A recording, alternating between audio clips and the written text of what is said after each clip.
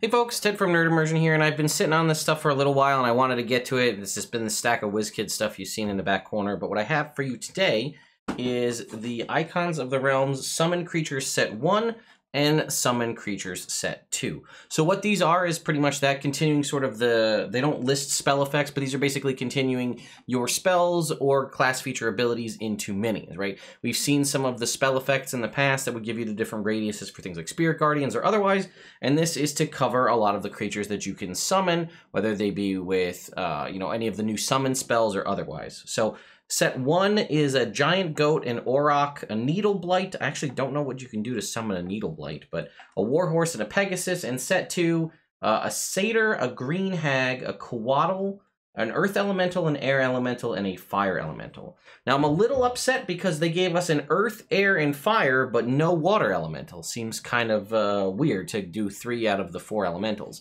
Now, these are currently set for a July release date as per the WizKids website and looked to be, at least for Set 1, $39.99. They're both $39.99 MSRP.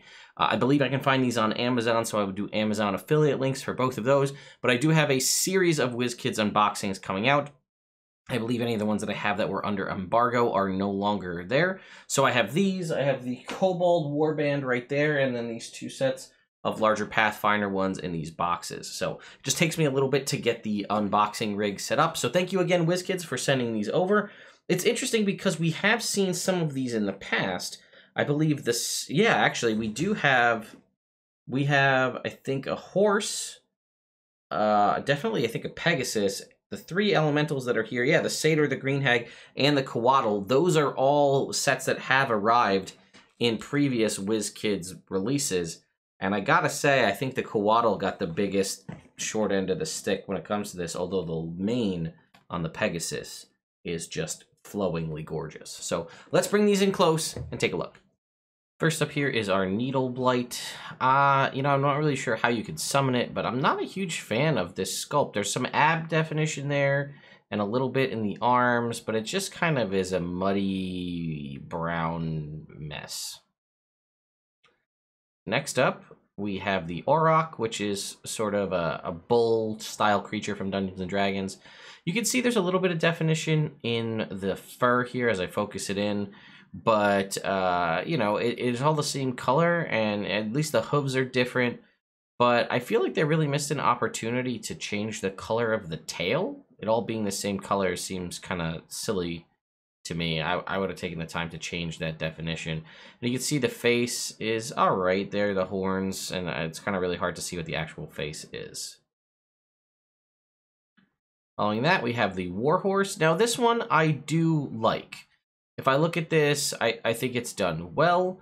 I can see, I've got definition at least a little bit in the tail, and I see the metallic texture. Unfortunately, a mini probably couldn't ride on this due to the nature of it. But at least they were going through the level to give it barding, and they kind of have like a little horn in the front of the armor, and you can see the blanket and everything. I think that's probably the best out of this set. We have our Giant Goat here. Now, this is, could be for the figurine of Wondrous Power. You can actually see, it looks like there even is a sideways pupil on the yellow eye there, which is pretty cool. And, it doesn't look too bad. The fur actually has a little bit of definition there. You can see that. And we've got our sort of black horns, although there is some mold lines on the horns, which isn't too bad. And then lastly, the winner here is the Pegasus. This is the definite winner of this set. Just look at the mane there, this action pose with those glorious locks flowing in the wind there. You can actually see the definition of the individual feathers. The tail doesn't look bad either. Again, the bottom of the tail flaring out like that is kind of looks a little weird to me, but I think this is definitely the winner. I would go for this one for sure, but $44 for this seems like a lot unless you really need a Pegasus. All right, here we have our Green Hag. Now, you can kind of see a little bit of definition in her face as we spin her around here. The hair, you kind of really lose any sort of real definition to it. A little bit of coloration there, but nothing too crazy. A little bit of, yeah. And then we have the Satyr. Oops. And the Satyr, once again, this one just looks like garbage. Look at the hair on the arms and the legs, like it's just mush. blurred colors altogether in my mind. You can at least see some definition on the face, but like, look at the hands. Right? No, thank you. Ugh, this one breaks my heart. Coatl. Look at how they massacred my boy. Look at the tail. What is even that? With the yellow on the tail like that? And with the feathers? Okay. I don't often do this, but seriously. Can we talk about the comparison between this summoned Coatl? I guess the ones you summon yours from Wish, and I get mine from the real world. Because look at the difference between these two Coatls. We've got metallic iridescent scales that are easily defined, feathers on the tail, feathers on the body. Like, it's just so much better in every possible way. This poor guy. All right, and then the elementals are actually pretty decent overall. Right, here's our fire elemental. Zoom it back out a little bit. And you can see here, it's, you know, I think I might have the brightness up a little bit too high. Maybe turn it down a little bit. There you go. Get you a little better look at them. But yeah, you can see there's some definition, again, a little bit. It's mostly being made of fire, though, so there's not, you know, too much to really play with. And that's, I'd say, on par with the other fire elementals that we've seen.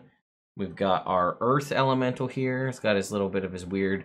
I always thought the design for the earth elementals were weird with that kind of huge forehead thing they've got going on there. But all in all, this one's not bad. It definitely, at least you can see craggy definition in the rocks themselves. And then lastly, we have the air elemental, which this poor guy... I don't know if you can make out. He's got two tiny little black dots for eyes. Seems like a weird... You probably could have just left it alone. But he's okay. Again, I do like the little bit of the swirl bits around the base there, but it does feel weird to do 3 of the 4 elements and just leave the water elemental hanging. And just for a quick shot, really for the thumbnail more than anything, here is all of the summoned series together. Yeah, no luck on finding Amazon links for these. I went and looked. I looked on the WizKids store. They're available on the WizKids shop website where you can see them there. They do say, again, July 2021 as the release date. I don't have anything more other than a July release. So keep an eye out on your friendly local game stores if that's available to you.